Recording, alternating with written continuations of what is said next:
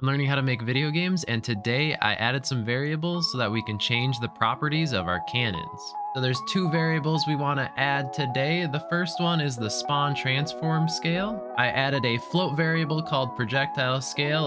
So this will let us change how big the cannonball is. Right now it's very big. Then we want to connect this to our spawn transform scale. So we have that variable set up. One more variable that we want is we want to change this delay and promote it to a variable. And this is going to be our fire rate. So with those variables set up, let's simulate the game and see how it goes. All right, great. Our cannon is looking like a real cannon. And we have some variables to play around with, so it feels good when it's implemented into the game. Thanks for watching. I'll see you next time.